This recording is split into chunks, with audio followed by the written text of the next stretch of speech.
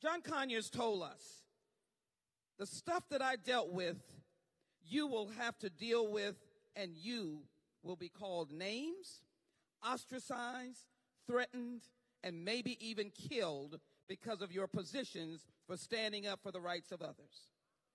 So in the moment I want to really focus on that, because we have been speaking about a giant. Oh, he was a giant.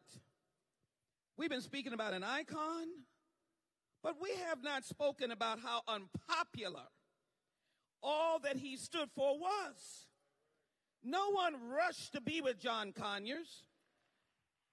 Virgie Rollins of the Democratic National Committee knows that. No one jumped up and down except a few good souls and all of you in Detroit that he loved, and you were his